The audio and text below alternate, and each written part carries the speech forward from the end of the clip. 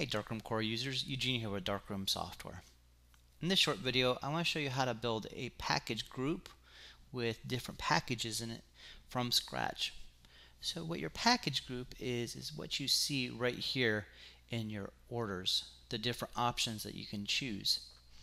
The samples are based on a 8x10 printer, but what we're going to do is set it up for a 4x6 or a 5x7 printer. So let's go ahead and switch over to our Setup tab. We're going to click on Products and Services, and then Package Groups. And we're going to make a brand new group. We'll call it My Packages. And I'm going to go ahead and click OK. And it will give us a default package, package 1. We'll go ahead and set that as 4x6. And one option that a lot of times we'll forget about, but the quick print, this will allow you to bypass and print directly to the printer instead of sending it to a shopping cart. So we'll go ahead and check this option, because what that will allow me to do is just click on the package and it just immediately starts printing on the printer. So I've named the package, and the next thing I'll want to do is associate it with a printable product. So we'll scroll to 6-inch prints and select 4x6, and we can see the quantity is set to 1. So now I have a 4x6 package. Let's go ahead and continue on. We'll make a 5x7 package, and we'll go ahead and check the quick print option as well. And click Add Local Print Item. Change to 7-inch prints.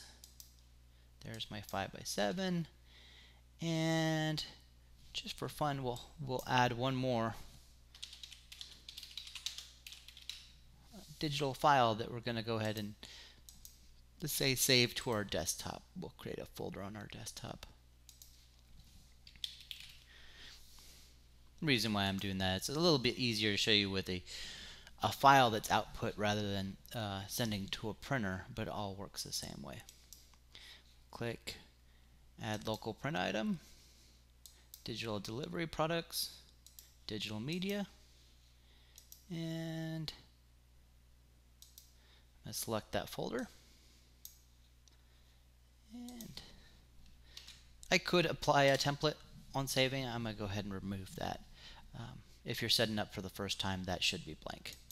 Go ahead and click Save, and now we'll go to our photo library. And I'm going to change my default group to My Packages. And there are the 3 packages we just created. So now I should be able to click on Digital File,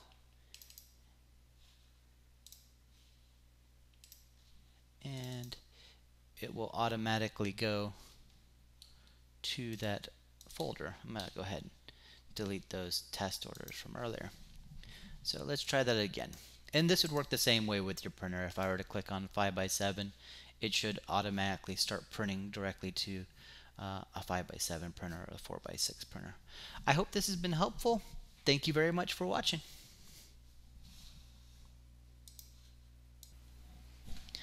I hope this has been helpful. Thank you very much for watching.